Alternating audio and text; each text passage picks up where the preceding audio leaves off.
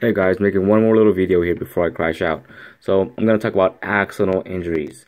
So this is a picture of a neuron. It's not a palm tree, guys. It's a neuron. So this is what we call the body of the neuron right here, right?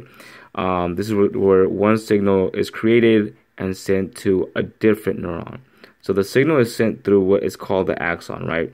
It's like the little highway that sends a signal to a different neuron.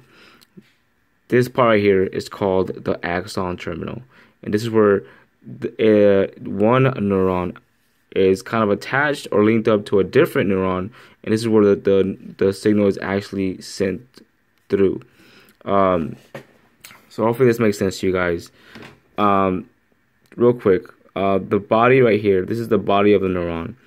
Once a message or signal is generated, it will go through the axon right here to the axon terminal, which is the end of the neuron, and finally it will kind of link up to a different neuron, and the signal will just kind of be passed on, and this keeps on going and going and going through different neurons. Now, if you have a pretty bad injury, because let's say you have whether it's a blunt force trauma to the head or direct physical trauma to the head.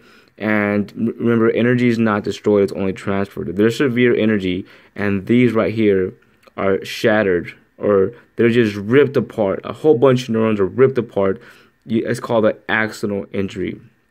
When your patient has an axonal injury to a whole bunch of neurons in the brain, this is kind of what occurs when your patient is unconscious for a very long time, right? So this is called a coma, pretty much. So when your patient is in a coma, it might have to do something with the fact that they have a lot of axonal injuries, or they have an axonal injury where the little pathways to send one message from one neuron to another neuron over here, that is cut off, and that is usually why people go into a coma. Quick little video. If you want any more information about this, go ahead and leave me a link below.